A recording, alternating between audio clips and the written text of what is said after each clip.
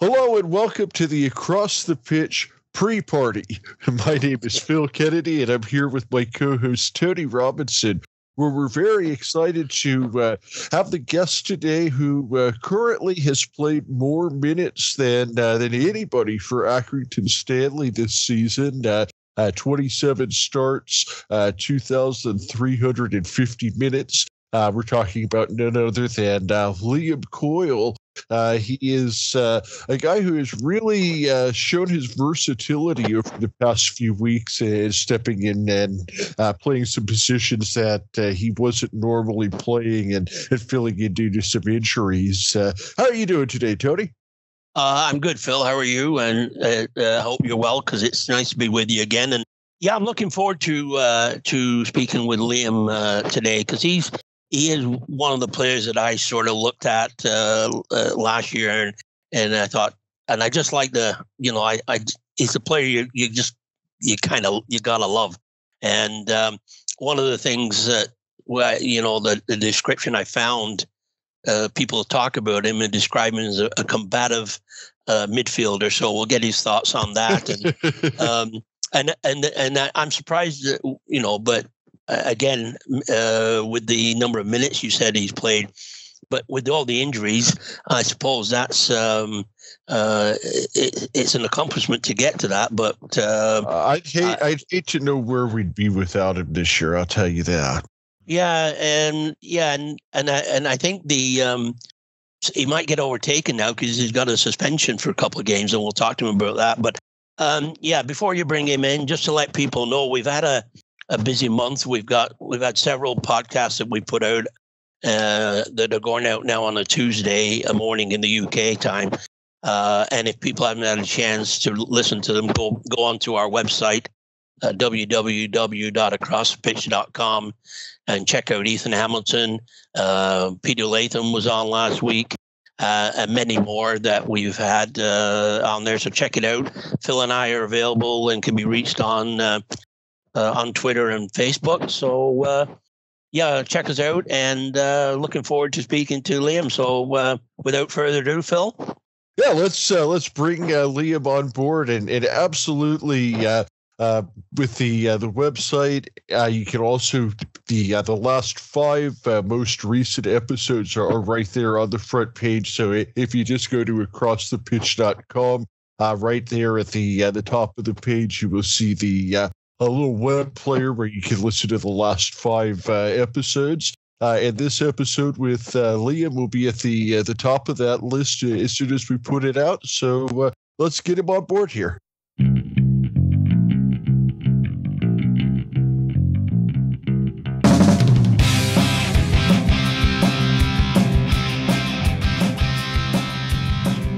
Good morning, good evening, or good afternoon, depending on what side of the pond you're on.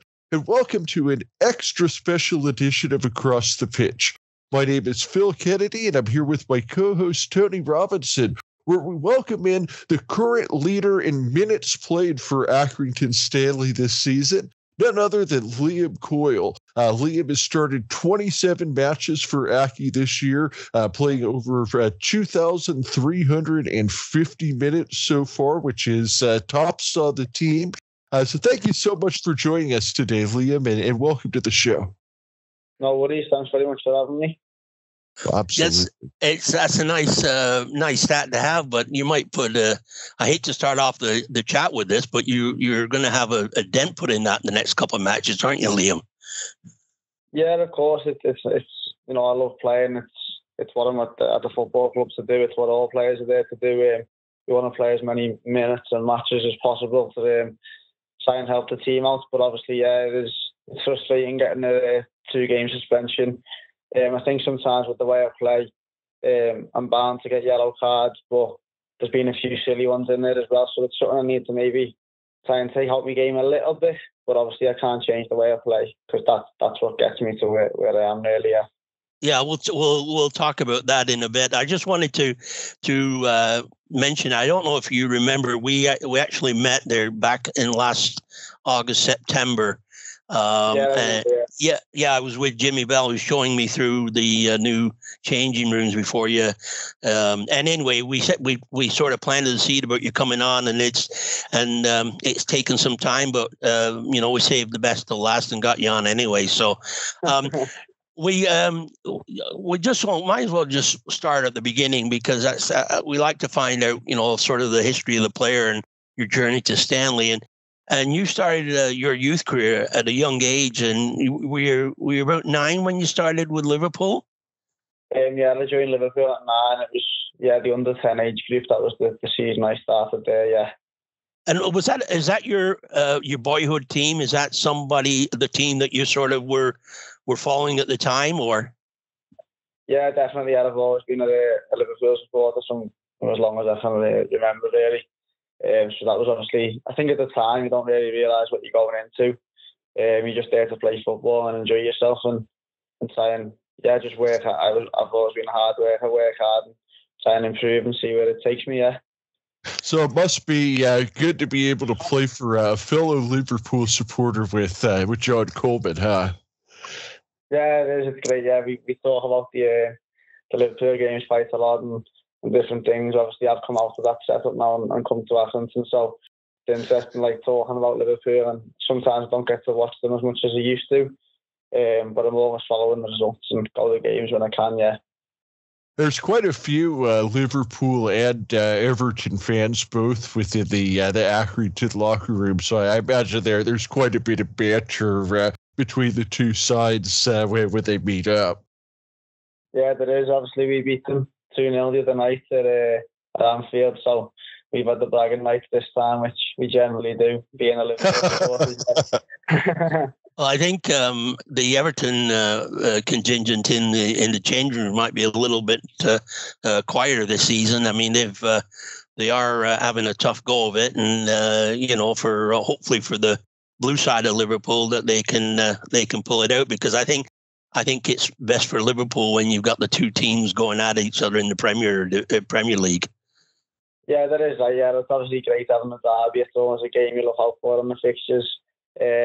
But it would be quite funny to see them go down, I think, and see what happens. But I think now they've got Sean Dyche in, I think they'll be able to grab a few more points, and I think they'll just stay up, I think, yeah. Well, I was when I was a boy and a young lad in Accrington, and I used to go to Burnley to watch them, and so I've always had a soft spot for Burnley, and seeing Sean Dyche. I mean, I was a big fan of him. Very disappointed when he left, but I mean, I think really for the position that Everton's in, you've got the right guy in it, because if anybody can do it, he can. So. But anyway, we want to talk about your career, and I when I was doing some work on getting ready for this, and I noticed that you when you were in the under 18s, you were the captain under Steven Gerrard, and he had quite good things to say about you. What was that experience like? That was great, to be honest. I absolutely loved working under Steven Gerrard, as well as all the other coaches I played under, but especially him being like me boy there. I grew up watching him play, scoring winners. He was always like my favourite player. He was every young lad looked up to Steven Gerrard and wanted to be him, do you know what I mean? So playing under him was a bit mad. He come in the year before with the under 18s helping out before he took over. So we obviously had an idea he might have been taking over, but even then he was drilling into us about winning and different things. And even when he weren't the manager, he was desperate for us to win, and he's just got that winning mentality in him. And that was great for me. I think he knew what he was going to get from me every time we're on the pitch, so that stood me in good stead. And I was disappointed. Obviously, I picked up an injury 2 months into that season, which set me back for near enough the full year. So it was disappointing from that point of view, but the confidence that he gave me with things that he said and the things that he helped me with and saying in pictures was massive for me. Well, one of the descriptives that they had in that article there for you is that they described you at that point as a combative midfielder. Would you say that's a good description of your playing style? Yeah, I definitely say that's a good description of my playing style. Growing up, I played various different positions for Liverpool and the youth setups. I ended up playing full back quite a lot. I played centre back quite a lot. I didn't grow any taller, so that sort of took me out of me centre back slot. But I always felt like my best position was a midfielder. And yeah, I like to bat. I like to win the ball back and play one. That's absolutely it's absolutely critical to have someone like you to be able to bring some toughness in there in the midfield and win those battles. And another quote from the Liverpool website, it said that you're a renowned tough tackler who patrols the area in front of your back four, breaking up the play and setting up your counter attack. So I mean that's exactly what you just said. That's your style of play, and that's the big thing that you're bringing to the table week in and week out, and we definitely see that at Accrington. Mm-hmm. Yeah, it's obviously a big part of my game. I obviously try and work on different parts of my game. Like sometimes I think I could be better on the ball, make better decisions in different game scenarios. Obviously, you come up against different types of opposition, teams that press you high, teams that sit off you, so you have got to be able to handle the ball as well. I try and play two-touch and give it to the players, like the attacking players, who go and make things happen. But yeah, I think my energy in there is a big thing as well. Fitness, I obviously had quite a lot of injuries when I was at Liverpool towards the back end, so fitness was a bit of a worry for me before I joined Accrington. But touch wood, I haven't had any big injuries yet. I've felt the fittest that I've felt, yeah. Well, you mentioned just earlier on, and that's one of our leads into one of our next questions is the injury you had. What I found was it says stress fractures in your back that set you back. How old were you when that happened, and how long were you out of the action and out of play, and how did that impact you at Liverpool? I think I was just about to turn 18 when I had my first back injury. It was in the September of 2017. So that set me back until April 2018. So that was a good 7-8 months off. So that basically wrote off my entire season. I'd never really had that long of a period out before. I'd always been quite fortunate without getting injuries growing up. So that was a big. It was hard to take to not be playing, and all the other lads were going to training and playing matches. I was still there to support the team, going to away games and all sorts, because I loved being involved in it. But it was really tough to not play at that time. Yeah. Do you think that was sort of, as I say, put you behind the 8 ball at Liverpool, trying to play catch up? Well, when I come back from that injury in 2018. I got back really fit, and I ended up finishing the season playing 1 or 2 under-23 games as an under-18 player. So at that point now, I felt like it was a little setback, and I come back ready to go, and I was fit then going into the next season, and I was fit for most of that season then, really. That was in the under-23 setup then, so there was sometimes I missed games due to being left out, lad dropping down from Melwood in the first team, or just not getting picked, which is something that I weren't as used to growing up in the youth setups. So I had to keep fighting and keep pushing for that position, but I still felt like I performed quite well that year. But then the same back injury hit again the following April, so that set me back again for the next season.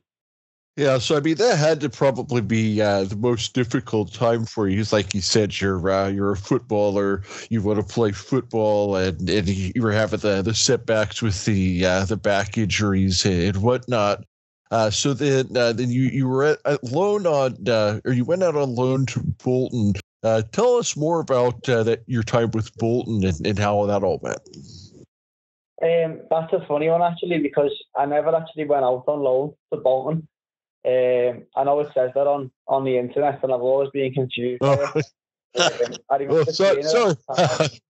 Yeah, it's on the website, but I was an under-21 player for Bolton, and it was actually on the EFL website but I hadn't signed any forms or anything like that. I went into trial on Bolton before I ended up coming in trial to Accrington. So it was just a 2-week trial period with them, to be honest. The Bolton newspaper, I forget the name, did actually say that, but everything else said that. And I think the same person who wrote that you went on loan to Bolton is the same guy that put down this Doug Thornbean Welsh. So we'll blame it on the same guy. I'm gonna say, so sometimes that happens where something will get incorrect on the internet, and then it gets onto the next article, the next article after that. So our job is to make sure that we'll go ahead and correct the story for everybody. Well, yeah, we don't have a in-depth research department, so if we make a mistake, we can't blame it on anybody else but ourselves. But the time you were at Bolton, just for that trial spell, was that the time that they were in administration, or were they sort of coming out of that back in that day, in that time? No, that was in 2021. What that had been? Okay. Yeah, 2021, and they were in League Two, 18th in the league when I went on trial, and that was the year he ended up getting promoted. Automatically come up from League Two to League One. I remember training with them and thinking, but they're a good team. I don't know how they're 18th in League Two, and then come May, I was looking at the table thinking, bloody hell, they've went off automatic. So it was mad for them. Yeah. Yeah, I think they got the last automatic spot towards right at the end of the season, I believe. But and that was in June of 21. Then when you were let go at Liverpool, and you were quoted saying you were a bit mad walking out of the gates at Kirby on your last day, walking to your car and thinking, "That's me done here." And then you said, "There's no tears because I knew for a while that day was coming, but it was still really tough. It was my dream to make it at Liverpool. That didn't happen in the end, but I can't waste time moping around. I need to crack on with the next challenge." I mean, that's the attitude. I mean, I know it's easy to say that you have to take, but how hard was it sort of putting yourself in that position and saying that you had to crack on?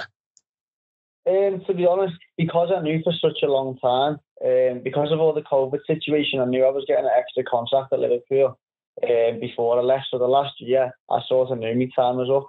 And obviously that was tough to take because when I was fit and I was training well, I was still thinking, there's still a chance I could play in this 23s team and impress, and you never know what's going to happen. But the longer time went on, and I kept getting injuries again. I remember going to speak to the academy director and the under-23 manager and said, I need to get out on trials at different places.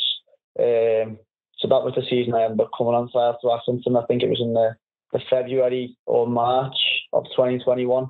I come to Accrington for a 2-week trial. So I was already, I was still a Liverpool player, but I didn't feel like a Liverpool player for that last year. So maybe that made it a little bit easier walking out because I was just desperate to go and play football again. But yeah, like you said, you've just got to. I've seen hundreds of players come and go from the academy. I've had lots of mates growing up there, and some leave at 14, some leave at 16, 18, all over the place. So I felt lucky to have been there for that long, and yeah, coming out of that bubble and going into something new was exciting, even though it was daunting. Yeah. We talked to an ex-Stanley player a while back called Chris Turner, who's a teacher now in Burnley, and he was let go from Burnley, and he was sort of hit him all of a sudden, and he talked about how unexpected it was and the pressures and everything that came with it. The mental attitude though is really sort of important, and you having been able to prepare mentally for that day obviously put you in good stead. Yeah, definitely it did. Obviously I knew that was coming, and even when I went to the trial at Accrington and I got a phone call in March saying that that they were going to offer me a contract, I couldn't wait to get to Accrington then to go and train there. Unfortunately, I picked up another injury which put me back till May, so I couldn't actually do that. So my last 2 months at Liverpool, I was just on the injury table and then trying to get fit, ready for pre-season at Accrington. So I knew I had something to aim for, and there was a goal to aim for. Well, we're definitely glad that you found your way to Accrington. Now, one thing before we're going to do Tony's fun questions here in a minute, but one thing we did want to ask you about real quick is that we had noticed that in I guess it was March of 2019 that you'd been called up to the Northern Ireland under-21 team. Tell us a bit about how did you qualify for that, and what was that experience like?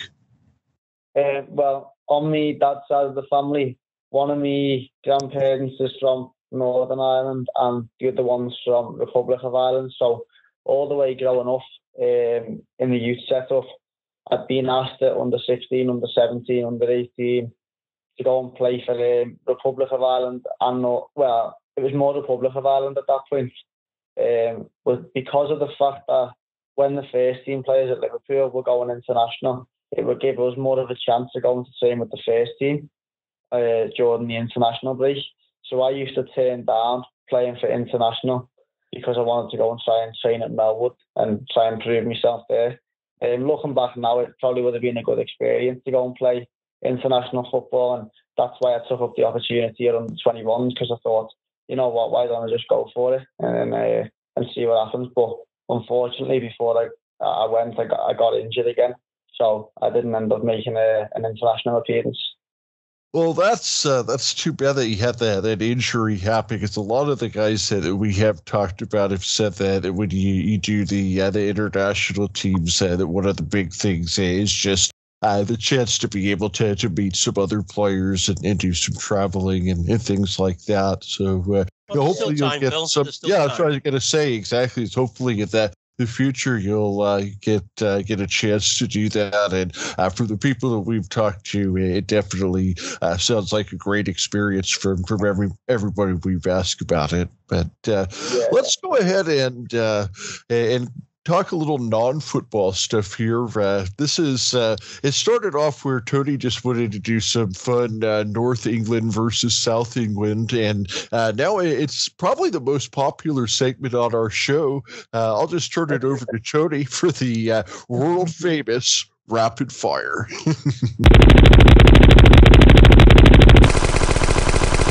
I pay him to say that, Liam. So it's anyway. Here we go. Just yeah. Do you prefer mushy or garden peas with your fish and chips? Which sorry? Sorry. What was that? Sorry. Oh, say that. Okay, I'll start again. Do you prefer mushy or garden peas with your fish and chips? Mushy peas. Red or brown sauce on your bacon sandwich? Brown sauce. Black pudding with your full English? Yes or no? Yes. Gravy Definitely or some northern answers. Oh yeah, if anybody from Lancashire has to have black pudding. Gravy or curry on your chips? I'd go gravy, I think. Yeah. Gravy's got to be number one. It's one of the main foreign food groups in Accrington. Gravy. Do you have a favorite band or musician? No, you know what? I struggle with that sometimes. I just listen to what's popular at the minute. I get a lot of my music from other people, like in the car school driving in. I sort of pick up what they put on. Jamie Webster, who's from Liverpool. I don't know if you've heard of him. I've been to a few of his concerts because he's local. So yeah, he's doing well at the minute. So I'll give him a mention. Yeah. Good. Sounds good. Do you have a hobby outside of football? Does watching football count? Yeah. I love it. That's a popular answer. Yeah. Yeah. Or going on walks with the dog and my girlfriend. Quite enjoy that now as well. Oh, very good. I got to give a shout out to the girlfriend, obviously. Which player on the team has the best sense of humor? Best sense of humor. Josh Woods is very funny. I'm very close with him. He's a bit of a class clown. Yeah, like telling the jokes. Good. So I pick Josh Woods. Okay. Do you have a favorite takeaway? Chinese would be my favourite takeaway, yeah. Chinese. Yep. That's the number one answer. Yeah. If it is family, if this was Family Feud, Chinese would definitely be number one answer. Yeah. It would. Do you have any pre-match superstitions? Yeah, I tend to have the same meal every single night when I'm at home before games. That'd be like a chicken curry and rice, or homemade with loads of veg in. That'd be it for now. I used to have more, but I sort of sacked them off a few years ago after I kept getting me injuries. So that's good. That's a nice meal. Yeah, it is. It's just sometimes because we have that many games. I was saying last week I'm getting a bit bored of having it. I might need to change it up and pick something new and stick to that for another 6 months. Maybe change it up every 6 months. Yeah. Do you follow any North American sports? No, sometimes I do. I just, when I'm sat there in bed late on, I put the Sky Sports channels on and have a look, but I wouldn't say I follow them. No, I wouldn't follow them, no. Yeah, because it seems to be there's more. There's a NFL. It seems to be played. They play some games in to Tottenham Stadium and at Wembley. So there seems to be more American sports making their way in. But I think baseball's still got a ways to go yet, and things like that. But this is one thing I'm always sort of curious of, and it could be past or present. Who's had the most influence in your career on you as a player and a person? Oh, that's a tough one. Probably going back to the start and throughout me life, I'd probably say my dad, to be honest. I know I've had lots of great coaches growing up, but my dad was my first ever coach. He ran the Sunday League team before I got picked, and I feel like he's almost given me like great advice and different, just helped me along the way. Never being too pushy. He knew the type of player I was, and he knew what you'd get from me. So he's always tried to help me in the right way and be positive and have a positive outlook. And that goes for all my family really. But my dad was my first coach. Yeah. Yeah, that's a great answer. Great answer. Did you have a favorite player when you were growing up? Yeah, it'd be Steven Gerrard. But obviously you probably would have expected that. So the other one was I'll give you another two. It was Jamie Carragher, because he was another Scouser as well, and I loved his passion for the club and the game and the way he played. And it was around my age, Fernando Torres at Liverpool. Yeah. Oh, you can't go wrong with any of those answers, Phil. So, no, great. Not at all. Thanks for doing that, Liam. Back over to you, Phil. No worries. Yeah, that was Tony's rapid fire. And then we just have one more segment on the show. And this one is more football related. And this is Peter Latham, who's, of course, the chairman of the Accrington Stanley Supporters Trust. And he also schedules a lot of these interviews with us. And Peter usually sends in some questions to us, and that's called Peter's Corner. And Peter has sent in a few ones today, and some of these we've actually touched on a little bit already. But the first one that he asked for Peter's Corner is, you're part of a healthy Merseyside group at Stanley. Has this helped you settle in and feel more at home on the squad? Yeah, I think that's a massive thing, just settling in. There's obviously 4 or 5 of us in the car every day. We meet up and we drive in together. So one of us drives and there's 4 or 5 of us. So we have a good laugh on the way in. So we're all in a good mood on the way to training and the way home. And obviously the staff, most of them being from Liverpool as well. That's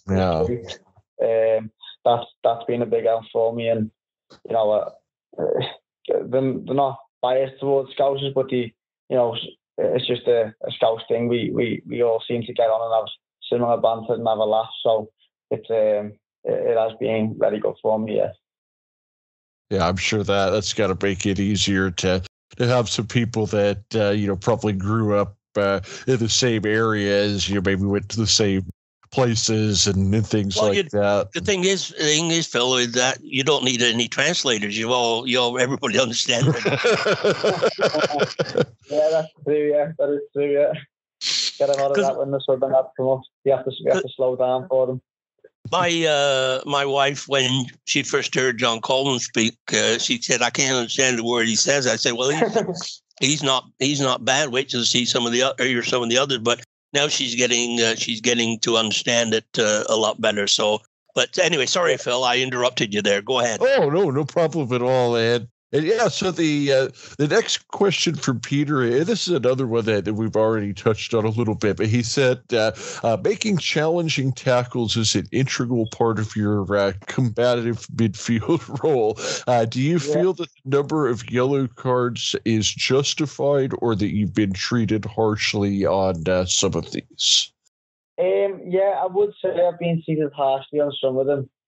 But some of them are definitely justified. Like there's some games where I walk off and think, yeah, that was a definite yellow card, and it was a bit of a stupid one. I didn't need to make that tackle, but I do think sometimes the referees have it in for me. With certain players, they probably have you like marked before the game, like watch out for him. He's an aggressive tackler. He's this player dives, this player does this. I do think it's going to be in people's heads, and I think other teams sometimes know that as well now. So when I make a tackle, sometimes there's a big reaction from the other team's bench, and sometimes I think, Jesus Christ, it wasn't even that bad, but they just want a lot of simulation on the other side. Well, a couple of times there was a couple of yellow cards you got that were really in injury time or extra time of injury time in the second half, which like you go 5 minutes and then you're into 7th or 8th minute. And the referee hasn't blown, and you've got a card. I mean, the whistle should have been blown. I know that's been said a couple of times, but that's got to be frustrating when really the game should have been expired and they give you a yellow card. So yeah, definitely. Like the one at Cheltenham, like John, the gaffer spoke about on his interview. Like I was last man and the ball went out of play, and I was thinking it's 0-0. If I don't move this ball away now and stop them taking the quick throw, I was thinking if they score, it's my fault. So I sort of have to do that for the team, I felt.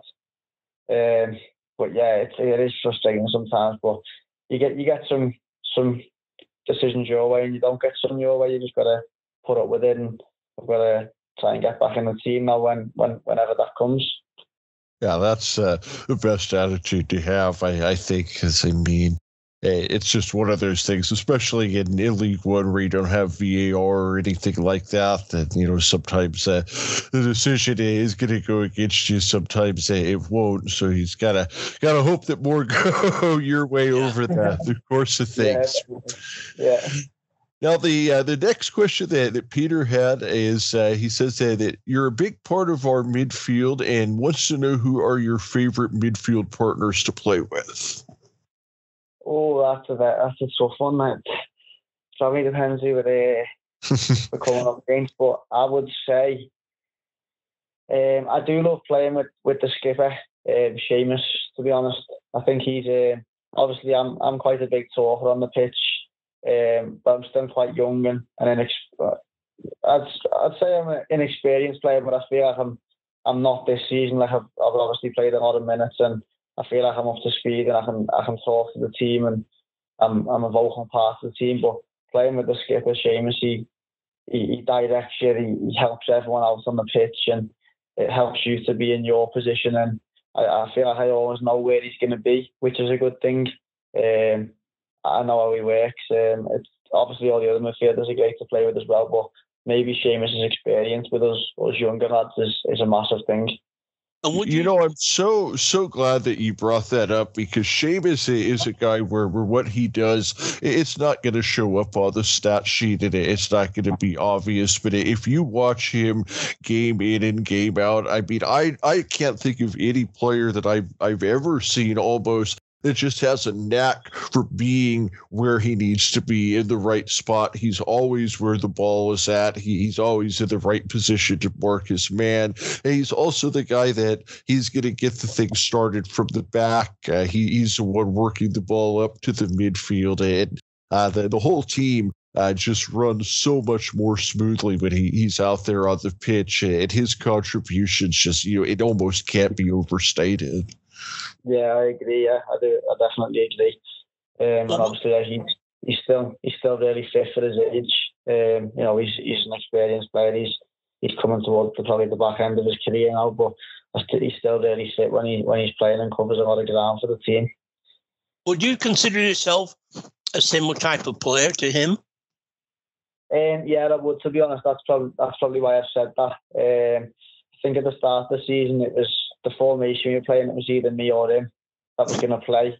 But then I felt like when he come into the team and I was playing with him, it sometimes gives me a license to press forward more and take the ball after the team a little bit higher up instead of being in front of the back four, because I always know Seamus to be mopping up behind me to cover up. But yeah, I do think we are quite similar players. We like to break the play up. We like to play 1 and 2 touch and give it to the more attacking players, yeah.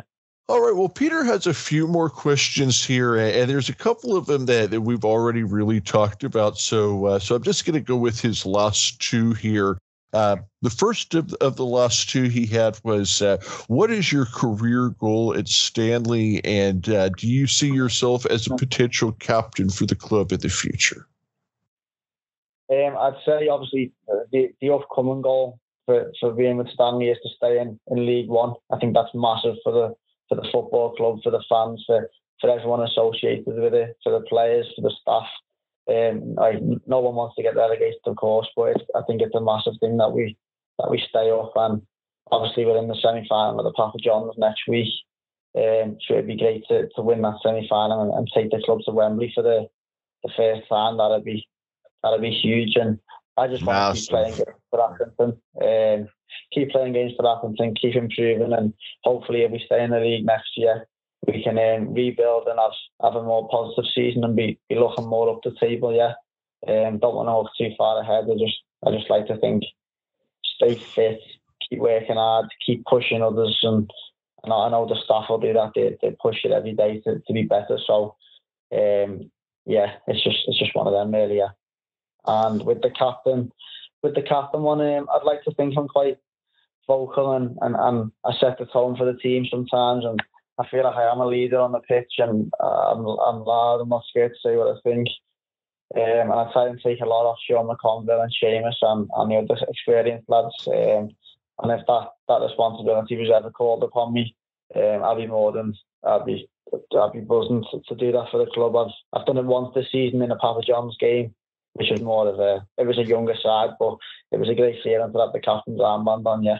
Yeah, absolutely. Yeah. And at 23 years old, that's a huge accomplishment to be a leader on the team. And we definitely, as fans watching the team, we definitely consider you to be one of the leaders, one of the core members out there, and definitely somebody that we hope to see with Accrington for time to come, and would love to see you wearing that captain's band in the future.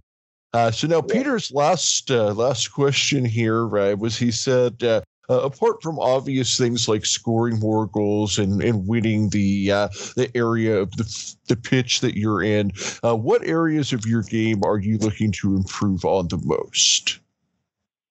Yeah, like you just said, scoring more goals sometimes when I am playing higher up. That would be a good thing. And another one would be maybe to set more goals up. I know that's not my strong role in the team. Like I give the ball to Ethan, to Tommy Lees, to Seb Quirk and Sean McConville, was Sean Morley. I'd try and give them the ball to create. But I think another string to me ball would be to create from deep. So instead of maybe sometimes just putting it in an area, maybe pick someone out in behind. I just need to keep looking for them and finding the right spaces and improving my quality on the ball sometimes. Yeah, I think that's a big thing for me, and to keep improving my defending. There's good players in League One. It's getting, I believe it's getting, obviously I've only been in the league for 2 seasons, but you look at the teams in the top 8 now and they are really good. Like some of them a lot of them players could probably play in the Championship maybe.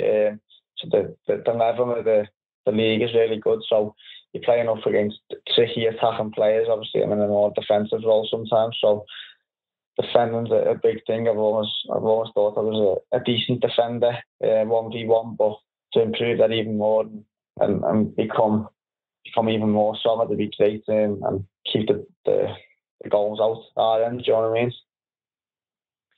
Yeah, I mean, I think that's definitely something that I agree with, and that Tony would as well, especially watching over the past 5 seasons as Accrington's been in League One, that the overall quality of the league itself has just grown exponentially, especially with some of the bigger teams that have come down. And League One, it is a tough league these days.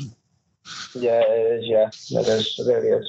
And we've played some games against the top teams. We've obviously had some bad results and some bad performances. But I look back to the game where we played Ipswich at home, who've got arguably one of the best squads in the league. They're paying millions of pounds for some players, and we're coming up against them with a budget that nowhere near matches that. And we got beat 2-0 at home, but we were well in the game until we conceded from a set piece in the 75th minute. So you think, if that could have been 0-0 for a bit longer and we nicked the goal, we can beat those teams. It's obviously a tough task, but we believe we can beat anyone, yeah. Yeah, and that's, I was at that match too, and you've always played well against Ipswich at the WEM and other teams as well. It is a tough division and you think when you get 3 top teams and move up to the Championship, that's going to help, but then you get 3 good teams that come down from the Championship. So it's always an uphill battle. But you did touch on when you came over to Stanley for a trial. How did the connection to Stanley come about? Was there some inquiries from their end, or what was the story behind that? I'm not 100% sure. I think someone at Liverpool had a contact with someone at Accrington Stanley, so he was just basically putting my name out there that I was available, to different clubs, and Accrington were one of the first ones to come back and say, come down for a trial and see how it goes. So that's all I know of it really, and I went down I played 2 games for Accrington on trial and then the reserve team games, and had a few training sessions as well. So it was that was really good for me, yeah.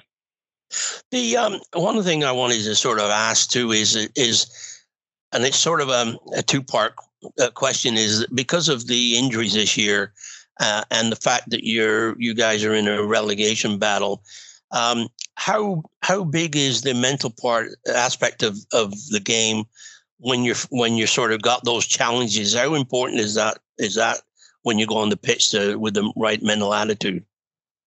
Yeah, that's such a big thing. Like you see teams that are doing well, like Plymouth and Sheffield Wednesday near the top of the league, and their confidence is through the roof. Do you know what I mean? They go out there thinking, we've won the last however many, we're going to win again.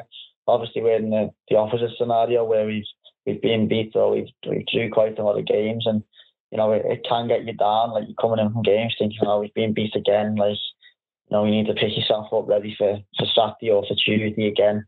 And I think the experienced lads in the team and the staff are massive for that. Like, I've never been in this situation before. Some of the other lads have. So listening to them talk and their thoughts and feelings about it can bring you up. And I think like the gaffer keeps saying, we need to just stick together, keep working hard. We put in a good performance against Wickham the other night, and we just couldn't get that goal. And then we go and concede another one. So we know I felt like we were the better team the other night, but their experience shown we just need to keep fighting and keep plugging away. And we've all got to believe that the goals will come and we will win games. And then once we get them first 1 or 2 wins, I think the confidence will rise. We're getting players back from injury now, so hopefully we can finish the season well and survive in the league. Yeah. Yeah, I think what you touched on that was sort of the next question I had was some of the players coming back, like with Michael Nottingham and Mitch Clark, both getting some time in on the under 23s the other day. That's got to be a lift for the first team squad, because all of a sudden it's like 2 new transfers or 2 new signings, isn't it, coming in? almost. Exactly, yeah. That's huge. Like we've had Notts missing all season. I know he played once in the FA Cup and then come off injured again. But he's a massive part of our defence. He played every single game last year. He's an experienced defender. He's a leader, and Mitch is when he's firing, he's great. He's up and down. He's putting crosses in. He's defending. His 1v1 defending is one of the best I've ever seen. And yeah, he's a massive player for us as well. And obviously Seamus coming back into the fold as well. He played a half, so it'd be great to have him on the team. And I think there's a few more getting closer as well. So what about Matt Lowe? Is he getting close? I know that he had mentioned that March might be when he would come back. And has he been at the training at all? He's been doing quite a bit of running, I think, and I think he is getting quite close to returning. I don't know when he'll return on the pitch, but I've heard he could be joining in some training with us next week. So hopefully that'll get him back soon, and I'm sure he'll be fired up and ready to go. Obviously, missing such a long period of time. So it's great having them play in competition for places. So it pushes us all to do better on the pitch, and we can all push each other in the right direction.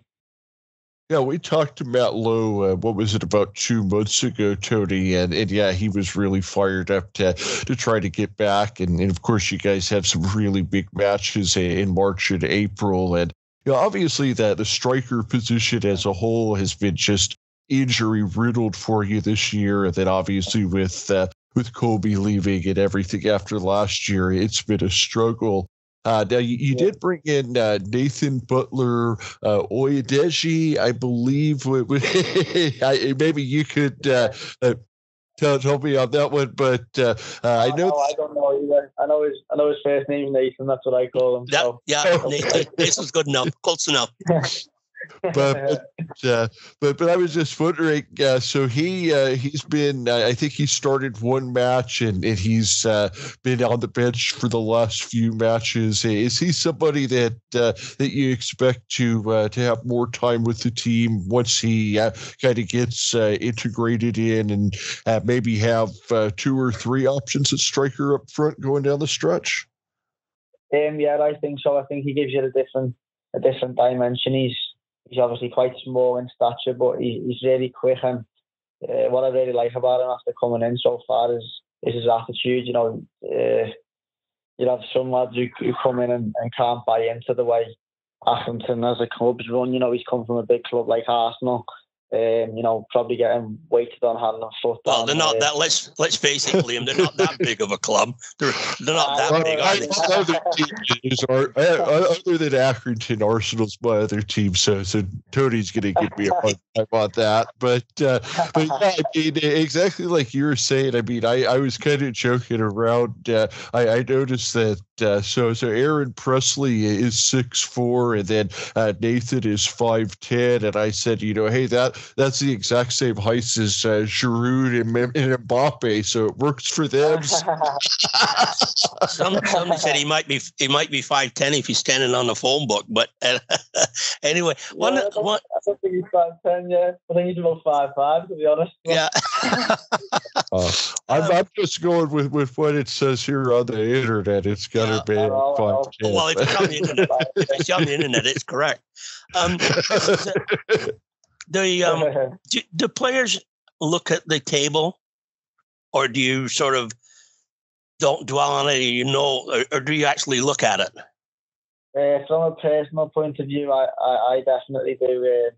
Like I said before, it's the first time I've been in this scenario where I'm in a relegation battle. Like obviously, as part of the squad last year, I weren't one of the starting players all the time last season, but we were in a mid-table type position, so we weren't really looking at relegation, or we weren't really looking at the playoffs. Whereas this year, obviously, talking about it, and we want to try and push out them relegation places. I think sometimes looking at the table, I know people, you hear lots of Premier League players saying, we don't look at the table, we focus on the next game, and of course you focus on the next game, but surely subconsciously you want to look at the table and think, right, if you can win this one, we're up there, and it gives you that extra incentive to jump above other teams, and I'm sure everyone does it, to be honest. Yeah, I think people are lying when they say they don't. Yeah, and I think like the next week, it's a big week, obviously, with the game on Saturday against Shrewsbury, and then you play Bolton, but then Cheltenham. So, I mean, there's no, like, at this time of year, I know it's a cliche, but there's no easy games now. But would you be able to play in the Papa John's? Does the 2-game suspension apply to that game, or are you available? No, I'm available for that one. I'm available for selection. It's the 2 next league games, so that's Shrewsbury and Burton. But yeah, I am available for selection. Okay. If that wasn't against Bolton. Brilliant. Yeah, good. The one thing, just for sort of last question I wanted to sort of ask is, and again, this is what I've read, and correct me if I'm wrong. Your contract expires at the end of this season. Does the club have an option, or are you in plans to have another contract with Stanley? What's your sort of future hold for you? So the internet's lying again. My contract till the end of next season. So what year are we in now? Yeah, my contract's until June 2024. Okay. And then the club do have an option on me at the end of that year as well. And yeah, I'm just going to keep working hard and keep pushing, try and get as many minutes as I can, and see what happens, whether I get offered a new contract or whatever. But obviously the club, with the situation we're in at the minute, no one's worrying about that. We're all just fighting for the same thing, and that's surviving in League One, yeah. Well, if you need anything in the way of stats, Phil's our man. He's given a couple of players some information on stats that they didn't know about that they can use going into the negotiations. But no, it's been a pleasure, Liam. Big stat is most minutes played. I mean, right there. I mean, all you got to say is, "Hey, I'm out there more than anybody else." Yeah. No, but. Yeah, it's been we've really enjoyed it. It's one I've been looking forward to since I did talk to you there back last August, September. So we're glad to have you on. Glad you did it, and I've enjoyed it. It's been a thrill for us, and we wish you all the best for your career and obviously Stanley getting out of the bottom 4. And we wish you all the well, and thanks for doing this. Thanks very much. Appreciate it. Thank you. Well, absolutely. We can't thank you enough for coming on the show, and we look forward to seeing you on Accrington Stanley this season and in the near future, and hopefully, taking over that captain's band from Seamus one day, like we talked about a little bit earlier.